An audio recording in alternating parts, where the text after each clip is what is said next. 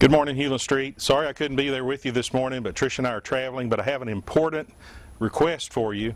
As you know, a group of Hulen Streeters just returned from Donaldsonville, Louisiana, where we worked with Samaritan's Purse, taking trees off people's roofs and tarping their roof to protect from further damage after Hurricane Gustav decimated that town. We have another need coming up right away in South Texas with our fellow Texans who've been hit hard by Hurricane Ike. I'm asking you to please consider going with me probably the second week of October to Houston, Friendswood, or Port Arthur to work with Samaritan's Purse to help those fellow Texans in need.